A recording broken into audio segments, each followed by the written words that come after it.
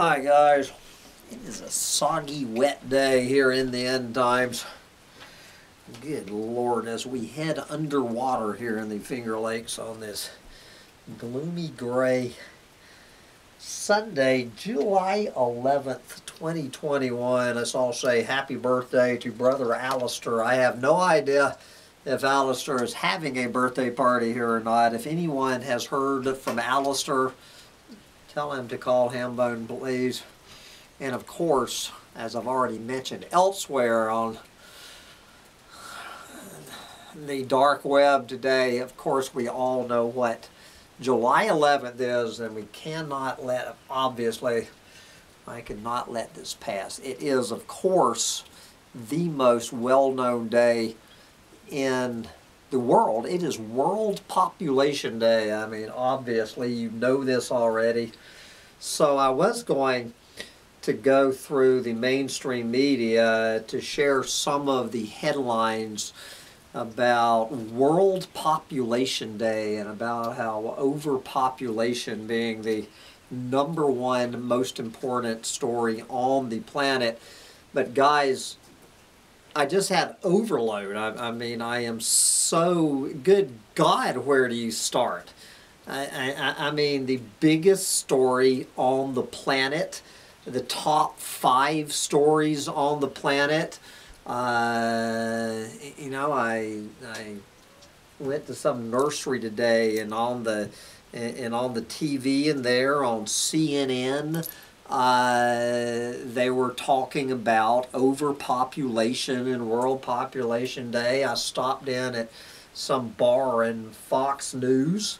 There was Tucker Carlson talking about overpopulation and World Population Day, and my God, there's so many people. I'm sure you're sick of hearing about World Population Day. I mean, what can I add to the deluge of news stories out there about the single most important day of the year, World Population Day? But since I know you're sick and tired of hearing the subject of World Population Day, I'm sure Kevin at Black Bear News, I'm sure he's covering that. I'm sure Sandy is covering it. I'm quite sure Dude is talking about it. Paul Beckworth, what's that guy's name? I'm mixing up Paul's name with a forest fire in California. Have you seen that fucking Beckworth fire out there in California? My God, I hear that thing 3 hours ago. What did they say? 60,000 acres. But anyway, so we're just going to play around on the mainstream media to kill time. I was hoping to be building my kitchen today, but obviously we will not be having any construction projects. So let's just go over to, let's just pick out 3. We're going to start out in the LA Times. Unrecognizable Lake Mead, a lifeline for water in Los Angeles and the West, tips toward crisis. Good God, I mean, looks like the Colorado River is returning. Hallelujah. Anyway, I think we get it. After years of an unrelenting drought that has quickly accelerated amid record temperatures and snowpack melt, the lake is set to mark yet another more dire turning point. Next month, the federal government expects to declare its first ever shortage on the lake, triggering cuts to water delivered to Arizona, Nevada, and Mexico if the lake drops 28 more feet. By next year, the spigot of water to California will start to tighten in 2023. Anyway, we've been, you know, I remember doing this same story when I was first starting out here on Humpty Dumpty Drive, and then of course the rains came out of nowhere. I wish we could shift a little bit of this deluge that is waterlogging my apple trees and overflowing my pond. I assure you my pond does not look like Lake Mead, my overflowing pond. All right. From the No Shit Sherlock, we are so fucked story of the week from good old NBC News. We have a wake-up call. It's the same wake-up call. When did I start this wake-up call? I guess about 5 years ago. NBC News has finally caught up with him on Littledale. A wake-up call. One of the world's largest oil pipelines might be in trouble. No shit, Sherlock. The Trans-Alaska Pipeline, one of the world's largest oil pipelines, could be in danger. Thawing permafrost threatens to undermine the supports holding up an elevated section of the pipeline, jeopardizing its structural integrity and raising the potential of an oil spill in a delicate and remote landscape. The slope of permafrost, where an 810-foot section of the pipeline is secured, has started to shift as it thaws, causing several of the braces holding up the pipeline to twist and bend. There you go. This is a wake-up call.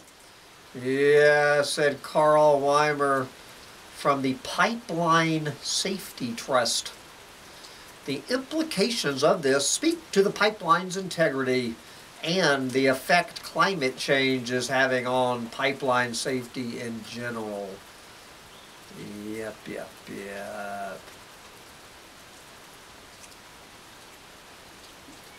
I did not realize that permafrost covers nearly 85% of Alaska, where permafrost temperatures have warmed as much as 3.5 degrees Fahrenheit.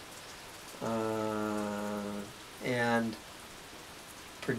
the state's average temperature is projected to increase 2 to 4 degrees more by the middle of the century.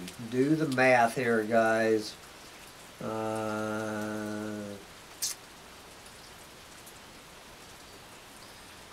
Michelle Egan, a spokeswoman for Alyeska, an association of oil companies, declined to talk about the condition of the weakened section of pipe or the extent of permafrost thawing.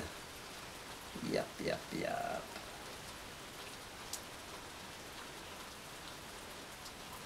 How many oil spills? There have been 18 oil spills on the pipeline in the last 20 years.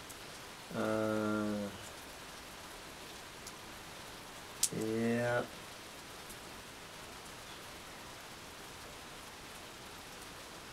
Good Lord. Anyway, this goes on and on.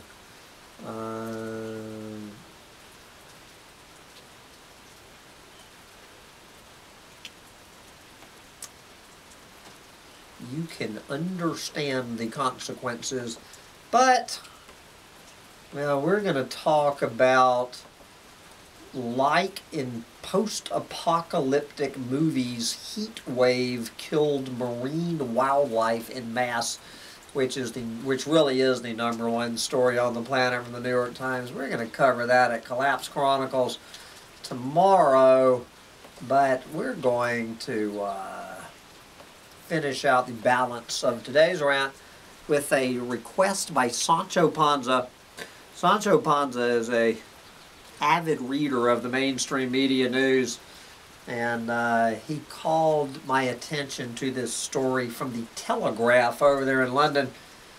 Nightmare scenario, potentially untreatable superbug being passed from dogs to owners. Are you passing me an untreatable superbug? Am I sticking your damn tongue in my mouth?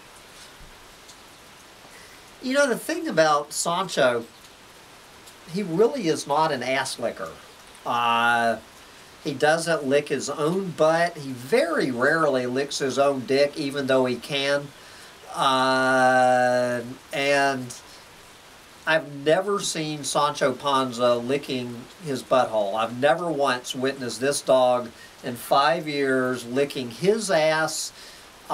He's not bad about sniffing other dogs' asses.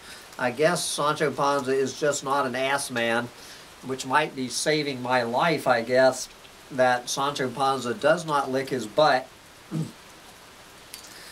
A potentially untreatable superbug is being harbored by ass-licking dogs and passed on to their owners, new research has revealed. Scientists are warning of a, quote, nightmare scenario after discovering the transmission of a gene. I did not know that genes could be transferred from one body to another, much less one species to another. I thought genes got transferred through fucking. Anyway, apparently I was just commenting yesterday that I know nothing about genetics and genetic hardwiring. I had no idea that a dog could pass a gene to a human. We are living in the twilight zone. Scientists are warning of a nightmare scenario after discovering transmission of a gene known to prompt resistance to a powerful antibiotic used by doctors as a last resort to save lives. Sharing beds with dogs.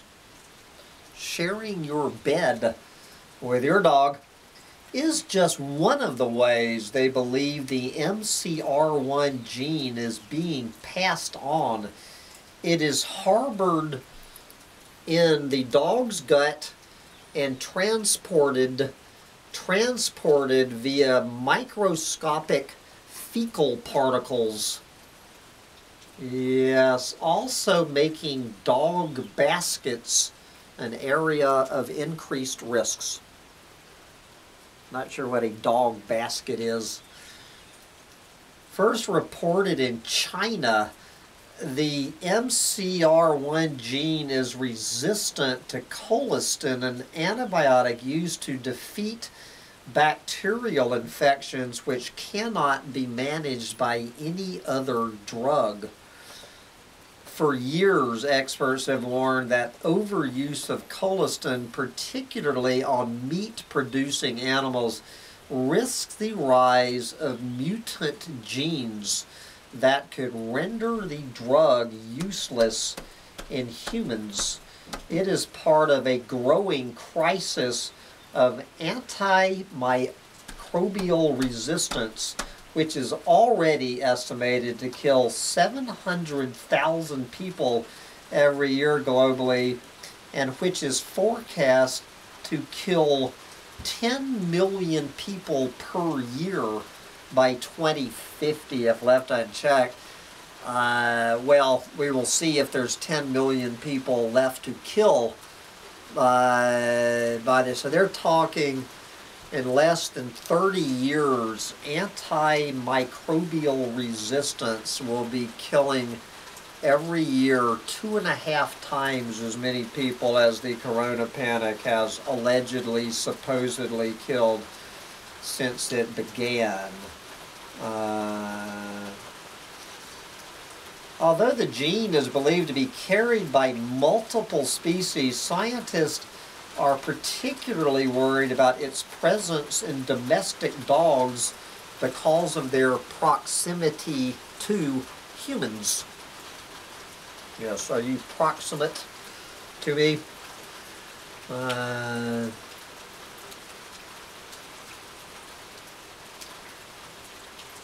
So in a study of 126,000 people and 102 dogs, 8 of the dogs and 4 humans were found to be harboring bacteria, including MCR1. 3 of the dogs appeared to be healthy. Yes. Analysis suggests the gene was passed from the dog to the owner, although it is just as possible to transmit it from humans to the dogs. Yes, I can transmit this gene to you as well as you can transmit it to me. I would stay away from my microscopic fecal particles if I were you, dog. Yes.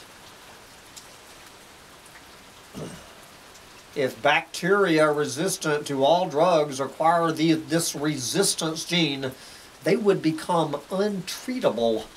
We know that the overuse of antibiotics drives resistance, and it is vital that they are used responsibly. Oh, yes.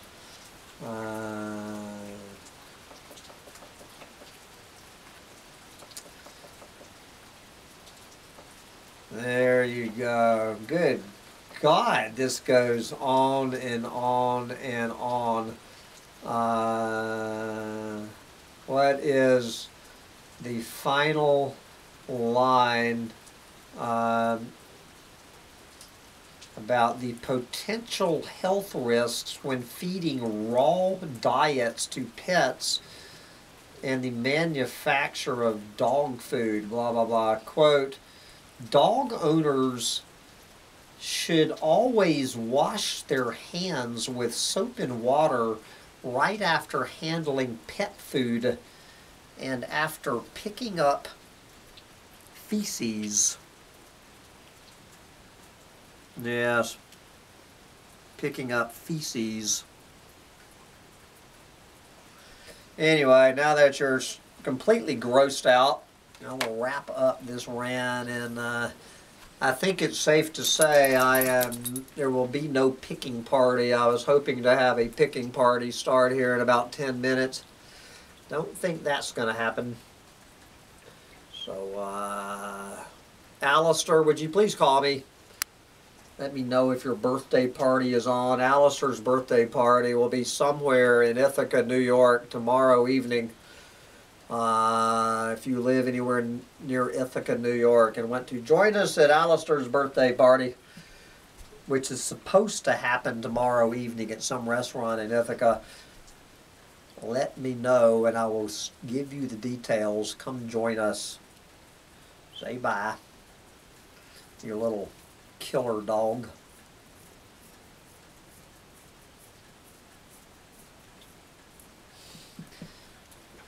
Bye, guys. Get your feces butt out of my face, please.